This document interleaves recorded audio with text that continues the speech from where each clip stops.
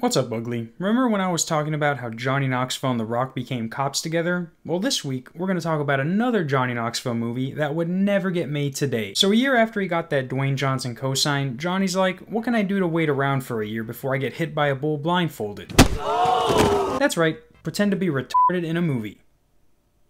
We're still bleeping that out? I'm just asking, retard. But if you guys didn't know, back in 2005, Johnny Knoxville was the main character in a movie called The Ringer. The movie was about Johnny's character Steve accidentally injuring his gardener and having to pay off his $28,000 medical bill. His uncle Gary, played by Brian Cox, talks him into joining the Special Olympics to do that. The only other people you probably recognize in this movie are Katherine Heigl, Jeffrey Arend, who's the Snosberry guy from Super Troopers, and then Edward Barnabel, who you might remember from Jackass 3D. With that being said, the Special Olympics Committee has endorsed this movie, so before you press enter on that comment, why don't you just wait to see how many times I say retard before you get mad? Now that one was bleeped out, right? So the movie starts out with Steve getting the promotion he asked for, and just as he's about to leave, his boss is like, hey, can you fire this guy? Do me a favor, will you? And fire Stavi. The janitor? But seeing how nice Stavi is, Steve can't bring himself to do it and instead hires him to mow the lawn at his apartments. This then leads to him losing his fingers. By the way, this all happens within the span of like 5 minutes, so they waste no time in laying down the storyline. But this is where Steve finds out he needs $28,000 for Stavi's surgery. Well, how much is it? $28,000? Not including the anesthesia. And honestly, he can either pay that $28,000 or make one free call to immigration and have the government pay for his problems. But Steve isn't me, and he agrees to come up with the money. Later that night, he calls up his uncle, who already owes someone else $40,000 for money. And right when he's about to get beat up by this random-ass trio, I mean, look, we got an Italian gangster, a biker, and then his mechanic. But right as they're about to end his life, a commercial for the Special Olympics comes on, and his uncle notices that these guys are intrigued by a black man with he's doing things they can't. Incredible. That guy's the Deion Sanders of retards. I said special needs, by the way. But after Uncle G makes it home, he's like, Steve, I have this great idea. I saw this episode of South Park a year ago where Cartman pretends to be... We are gonna fix the Special Olympics.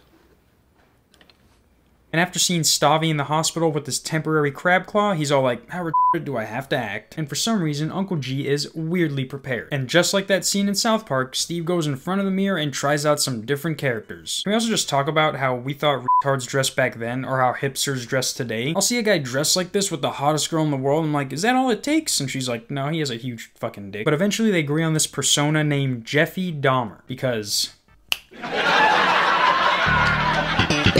But as they're entering him into the Special Olympics, where South Park makes it funny, I would like to sign my son up, please. yeah, it's just hard to watch. Can't get my tongue! Yeah, it's a really stupid expression. Sounds like a bad Dr. Seuss title. He then gets showed to his room, and he realizes that, just like us, they have their own bullies. You know, we've established that. Hey, don't give me two. You scratch my CD text. But now Steve needs to compete in some qualifiers, and here's where Steve finds out that just because it has the word special in front of it, doesn't mean it's not the Olympics. While he's doing that, Uncle G is back with the guys he owes money to and is like, I'll bet you $100,000 on top of the $40,000 I already owe you that retard Deion Sanders isn't gonna win the Special Olympics. You want to bet against the great Jimmy? Uh-huh. Know something? You're sick. You need help. I like how it's always the people who are about to murder you who start telling you how bad of a person you are. Like, listen here, you motherfucker. If you ever litter on my streets again, I'll kill your dog. Like, I just missed the trash can doing a Kobe. You don't have to take it that far. We then see Steve trying not to blow his cover. My name is Thomas. What's your name? Jeffy. Tomorrow I go to talk to Karen. She's a real good swimmer, and she can jump high too. And don't worry, I'm like 75% sure you're allowed to laugh at that. A limo then pulls up, and the guy they saw in the commercial from earlier hops out, and he is a straight up Down syndrome douchebag. Can I have the autograph, please? Get it off eBay. Who is eBay? Steve then eats lunch with the people he has to assimilate to, and honestly, that's like some catfishing on X Games mode. But I don't know what it is, but they always seem like they know when you're not one of them. It's like God took a chromosome from them, but gave them a sixth sense. And after one of them doesn't pass the ketchup, Steve drops the voice and lets these niggas know who's here voluntarily. You mentioned that. But if you would pass the ketchup, I would really appreciate it. You talk different. And after he bullshits his way out of getting caught, monkey see, monkey do. And it's not just because the character's black.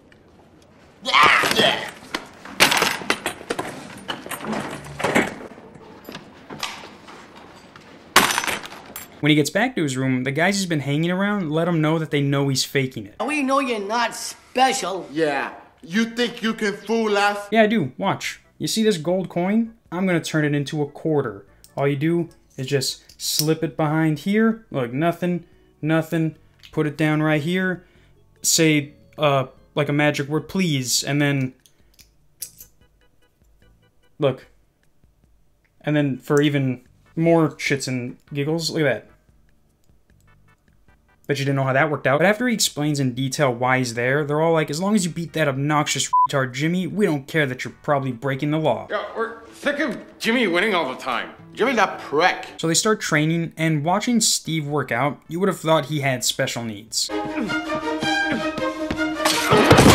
And after a couple days of that, he's like, I deserve a break, and decides to spend time with Lynn. When they get back, the games begin, and after losing to Jimmy in the first race, Uncle G is like, how can you actually be losing? And I'm not sure how to explain this, but I'm pretty sure it involves melanin. But later that night, Steve wants to sneak all the guys out and go to the movies. When they get there, they notice Lynn's boyfriend with another girl and call him out. You stopped off for ice cream.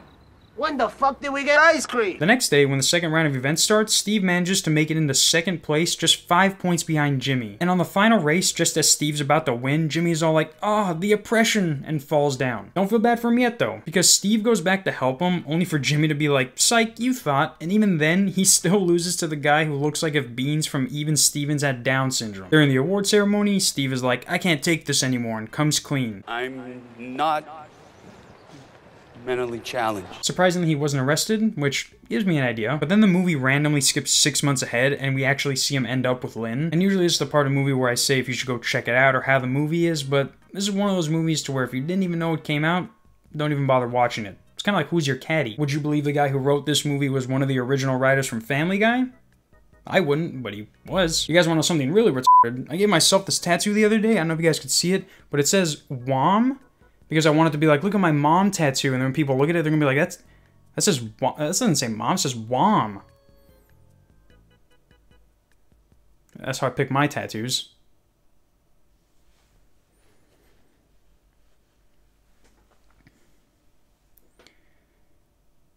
Master builder, not master baiter.